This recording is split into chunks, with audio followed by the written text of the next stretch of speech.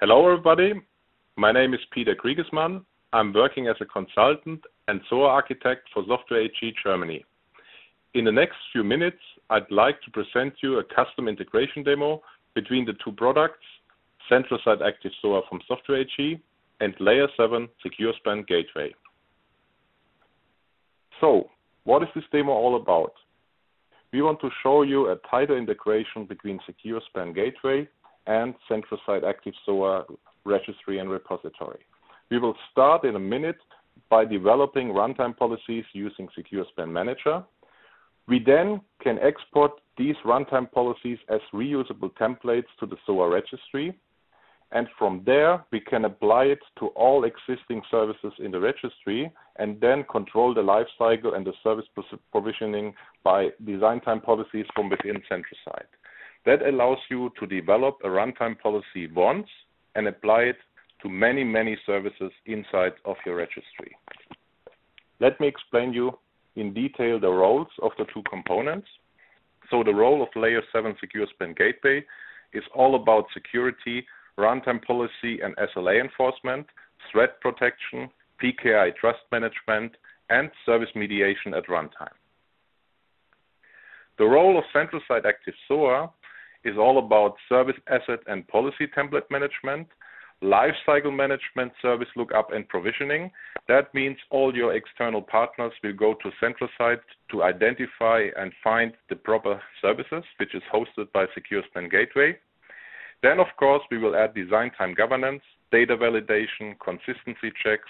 So, for instance, you cannot change the lifecycle state of a service if there is some mandatory data missing or the relationship to a consumer is not set properly and so on. And of course, we provide impact analysis, what's going on between the different assets in the registry, and reporting capabilities that you can always generate and report about dependencies to hosted services. Let's go to the demo part of this presentation. So we will start with SecureSpan Manager. I guess at least the Layer 7 customers are quite familiar with this tool. So within Layer 7 SecureSpan Manager, you see there is a custom template that is an initial policy that I have created and applied to a simple echo service. So what does this policy do? First of all, this policy requires authentication. So you have to provide WS Security username token credentials. Then we do an authentication against the internal identity provider, just for the demo purposes. And then we restrict the access to that business service by 5 invocations per minute for one identified user. So you can only invoke 5 times this service per identified users. Otherwise, you will get a response back, and you can control the response by adding some custom template here. Okay, if you're familiar with Layer 7, you will probably notice that we don't have static values inside these boxes here, but instead we use variables. And that is the important part of this demonstration. So all these variables that you see at the bottom of this policy, they have a leading comment called governed by Centrasite. That means if you export this template and import it to the registry, Centrasite will fill in the data of these variables when deploying a new published service to SecureSpan Gateway. So for demo purposes, I can set here some static values. For instance, service quota exceeded response. This is a custom SOAP response with a message, let's say maximum number of invocations per minute reached. You can change this within Centrasite later on.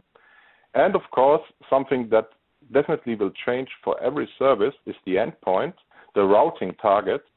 And this one points now to a simple echo service, which will just return the input of your service request. So if I go to SOAP UI, I can already test this simple template. So as you can see here, this is the SOAP request, this is the client request, and the payload is just an in element that contains some dummy message. And this message will be returned by the backend service. So if I invoke it, you will see there's the out message, dummy in, dummy out. And if I invoke it 5 times, we are still fine. But if I invoke it for the 6th time, you will see that SecureSpan Gateway is returning this customized SOAP message with the statement, again, maximum number of invocations per minute reached. So this is the starting point. So it's nothing special yet for layer 7 customers. The interesting part starts when you export this policy. So you can use it as a template now, and let's say export this policy to Centrasite or to the file system directly. Once it is there, you can import it directly into Centrasite. Let me explain you a little bit about Centrasite. Centrasite is a SOA registry that consists of metadata, policies, lifecycle states, permissions for users and groups. And as you can see here, we are on the type management page. In the type management page, you see all the objects that are available in Centrasite. Of course, one of the most important object types is the service itself. But also, we can extend the metadata within Centrasite, add new types. And I have added for this early integration prototype 2 new types. One of them is the layer 7 policy template, which actually stores the policy template from SecureSpan within our repository, and also the layer 7 variable.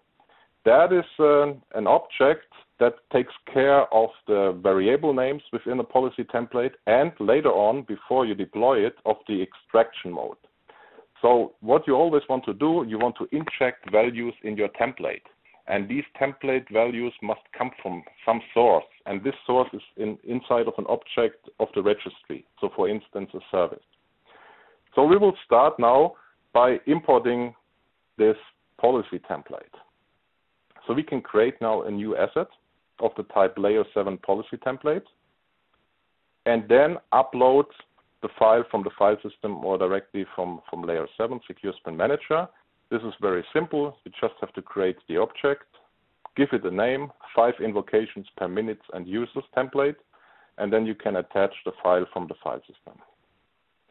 So it's nothing special, but it's important that this object is created. The next thing you will do is probably apply this policy template to another service inside the registry. And here we provide simple searching capabilities that you're familiar with, let's say from search engines like Google. You type in a keyword and you get the proper list of results. And you see inside the registry there's a very simple service. It's called the simple addition service. It just adds 2 numbers. So what we will do next is virtualize this service. What is a virtual service? A virtual service is actually a proxy object that consists of the same interface as the backend service, but you can add some additional metadata. For instance, you can add some runtime policies, you can add a layer 7 policy template, and later on you will see in the metrics section of a proxy service the invocation statistics. So average response time, average fault count, total fault count, and things like that. And in our case, the internal concept of a virtual service represents the newly created published service on SecureSpan Gateway. So later on, you will see a published service on SecureSpan Gateway having the same name as this virtual service that we create right now. So I call it simple addition service, and then I add some comment. This proxy service represents published service on SSG. Okay?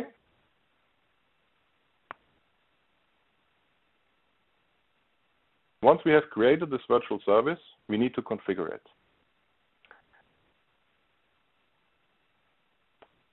The first thing that we will do, we will go to the tab called Layer 7 Configuration. Within the tab Layer 7 Configuration, we can link this virtual service to an application server asset object. This one represents the SecureSpan host. And also we can refer to our template. So if we open up this dialog, you will see you again have some search facility that allows you to browse within the registry for all available layer 7 policy templates. At the moment, we only have this one.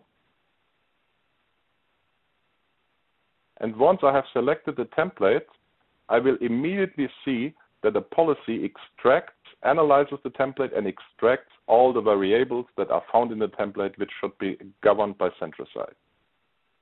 So if I go to the Association tab, I will see all the impact and all the relationship of this asset. So you will see this published service will later on be deployed on ssgclustersoftwareag.com, which is the SecureSpan host. And also you will see that I'm using this template right now. The new information is that you will also see there are 2 layer 7 variable objects which were automatically created on the fly, and they refer to this service. So for instance, if we click on the service endpoint, if I click on the service endpoint, you will see this variable, and you see the configuration of the variable. You will see that it's related to a virtual service, which represents the published service on the SSG.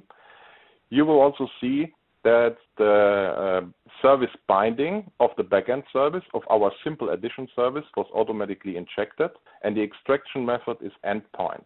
So that means when I deploy my virtual service as a published service to SecureSpan Gateway, all the variables will be analyzed, all the extraction methods will be executed, and the values will be then injected into this template, and this template is deployed as a published service on the SSG under the name of the virtual service.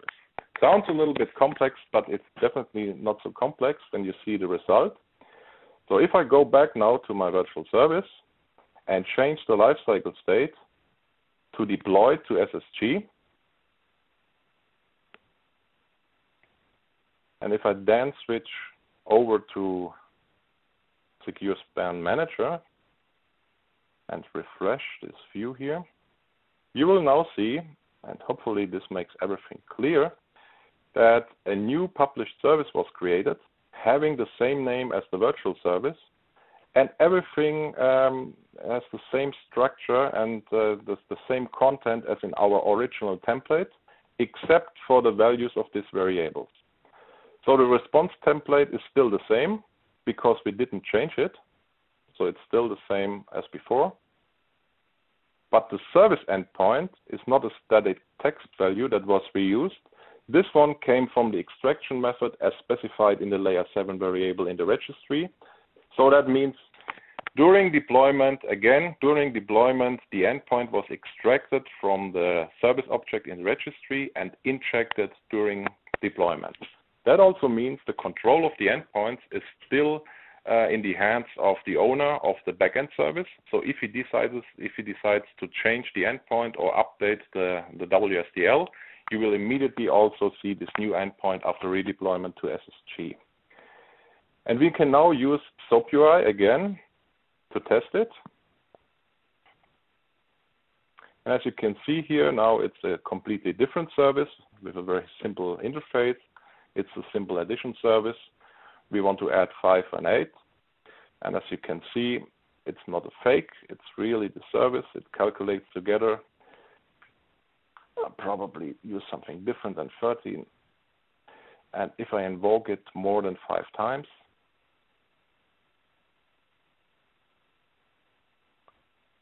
you see I get back the response, policy falsified. So I'm not allowed to invoke this service also more than 5 times. So what we did, we applied one policy template already to another service inside of the registry.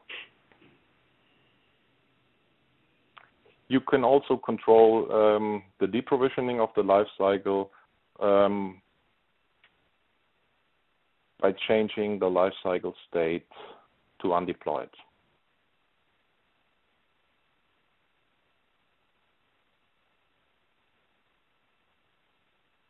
So if you go back to undeployed, you will remove it again from the SSG. The interesting thing is now, this registry is intended to be used for a couple tons of services inside your organization. So you can control permissions, visibility of assets, and also provide different views on assets to different groups of users. So if I go to the permission tab and say, let's add our partner group as potential consumers of this service, I first select the proper group here in Centrasite, and then I say they only are allowed to see the specification of it, the business specification of it. So I can go to specification, enable the view rights, and if I then log in as a partner, as a potential consumer, and browse the whole list of services in the registry, you will see that I only see small versions of this object. So now the consumer only sees the specification of the object. And if he wants to register as a consumer, so he can read the documentation. And the good thing is about this integration showcase, if he decides now to register as a consumer, as a potential client of that service, he will be immediately bound to the service, to the published service hosted by SecureSpan Gateway, and not the business backend service. So they are completely separated, and different type of users get different type of information of the service objects in the registry. In case you want to see how everything is tied together, you can also open up the impact graph, and you will see here's our published service. At the bottom you will see the relationship to the SSG host. On the left you will see the relationship to the reused template. At the top you see the relationship to the backend service, and on the right you see the two variables that we use to configure the published service. So I hope you like my little demo. If you want to get further information about Layer 7 and Software AG, so just come and visit our home pages. And also you can ask your local sales representative about using this integration between the two products. Thank you so much and have a nice day. Bye-bye.